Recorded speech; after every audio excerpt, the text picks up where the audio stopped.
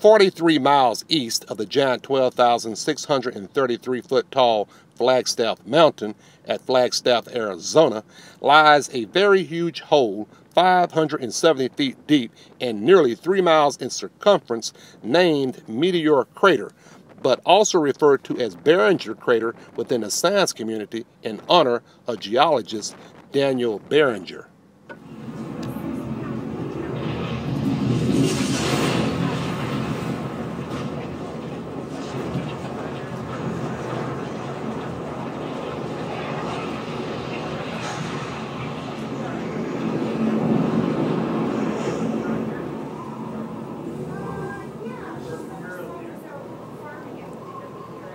Daniel Barringer, whom was a geologist, a lawyer, meteorologist, and mining company owner, officially had the site proclaimed as a meteor crash site in the year 1902.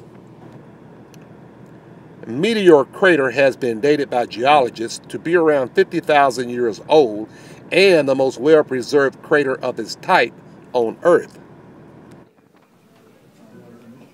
Eduardo Rubio, whom is a very interesting and knowledgeable man, is the chief of tour guides at Meteor Crater and has appeared many times in international media as well as the History and Discovery channels, sharing his acquired knowledge of Meteor Crater. Rubio is also bilingual in both English as well as Spanish, and he has guided tours at Meteor Crater since the year 2003. Comprised of 92% iron, 7% nickel, and 1% trace elements that include iridium, platinum, cobalt, even industrial grade diamonds. The density, however, is what makes it so heavy. It's very dense. It weighs 1,406 pounds. It is probably worth several million. This solid iron meteorite is the largest discovered fragment of the meteor that created Meteor Crater, and it is on exhibit in the crater's visitor center. Meteor Crater still today remains a focus of scientific study to geologists and scientists from all around the world.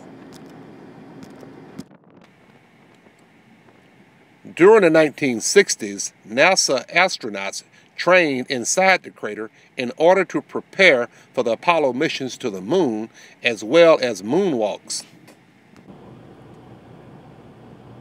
Further research done here at Meteor Crater by scientists has led to the discovery of more previously unidentified ancient craters in Texas, the Chesapeake Bay, and southeastern Nevada. Meteor Crater receives about 30,000 visitors annually, and though it is privately owned, it is a designated national natural landmark of the U.S. For Old Cat 1959 News, near Flagstaff, Arizona, I'm Marvin Carter.